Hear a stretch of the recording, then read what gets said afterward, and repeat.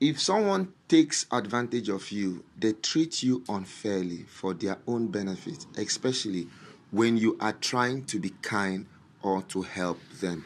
Hello, people. Welcome to D&Z TV, and it's another day for us to have conversations that make sense, conversations that make brain, conversations that keep us going, a conversation that give us information and updates that we need and require for a better living. Now, we are still in the Ooni of Ife's palace, and I've actually brought you some news that is really, well, depending on how you look at it, it's worrisome anyway. Ooni took advantage of Naomi's youthfulness, opens up Benro. Ha! This is really mind-blowing. See, Ooni took advantage of Naomi's youthfulness, opens up Benro. Now, for those of you who know, Benro happens to be the brother to Queen Naomi. And when Naomi left the palace, he has, in his own little way, been trying to see how he can make Naomi to, move on with her life. But Naomi has still been stuck to Ooni of Ife. You know how it means, or what it means when you have all your mind being embodied in someone else's life. Just like Naomi actually felt Ooni was like, apart from God, Ooni was like everything that meant something to her.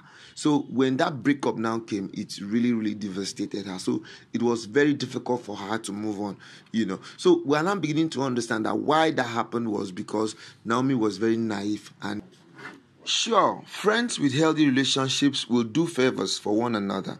But if it's one-sided and the person is constantly asking you to go out of your way for them, they are taking advantage of you and wasting your time.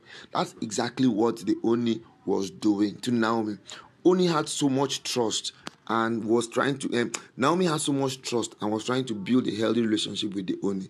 But the Ooni, on the other hand, did not even care. All he was doing was to constantly go out with his many other wives that actually made Naomi to now decide to leave the palace. And she now leaving the palace, they're now feeling that she didn't do well. How can she do well when she wasn't given a listening ear? That's why she now resorted to using the social media to break the marriage to the whole world, which actually got the Ooni angry. But all in all, Benro has actually come up today to open up that the Ooni took advantage of her youthfulness. So this also goes down to tell us not to take advantage of people. Relationship is supposed to be something that is it's a give and take thing. Once you now give so much and the other person is not giving so much, it now becomes what we call parasite. You now begin to live a parasitic life, a life where you're always depending on people.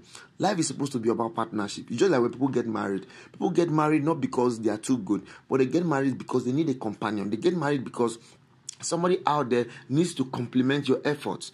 You see some persons, all with all the money they have in this world, they cannot go far, they can't even do anything. But you now see others with some very little money like this, before you know it, they are making things to happen. That's how it's supposed to be. I'm sure if the Ooni of Ife has just maintained his status quo with Naomi alone, he could have been much happier.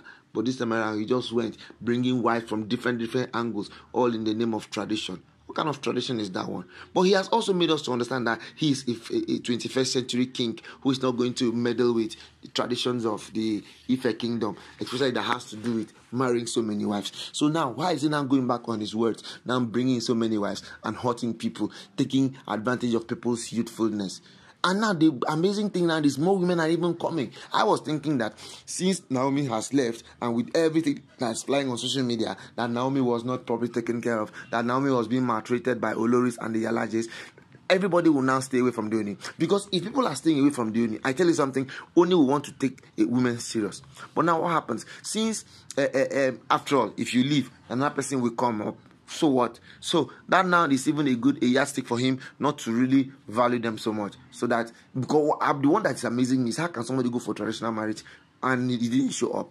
Family now went and married 2 women on the same day. So now a woman will be here, that your husband is bringing another woman, no, your husband is bringing one the same day, and all of them still come to the house. That's what is beating my imaginations. Because the more this happens, the more the guy also goes out there to always still bring in women. So so we should learn not to take advantage on people, because when you take advantage on people, you're actually bringing their self-esteem down. You're actually making them not to feel very, very much accepted in the society and the world at large. All right, people, this is where we'll be stopping this conversation for today. I want to say a special thank you to all of our returning subscribers. You guys are the bomb. And for those who are coming for the first time, welcome on board. And I tell you something, this is one big family. And we are going to be having a big giveaway on the 24th of October of this year. Whoa, I'm expecting somebody to clap and clap and clap. There will be a giveaway. I don't know how I'm going to do it, but I promise you there will be a giveaway. For all the love you've been showing me on this channel, I'm going to be doing a giveaway on the 24th of October this year. So join us, continue to comment, continue to like, continue to share, continue to make this conversation going on. I tell you something, once it's time for the giveaway, you will be the first to get it. All right, people, thank you so much and have a wonderful day. Bye-bye.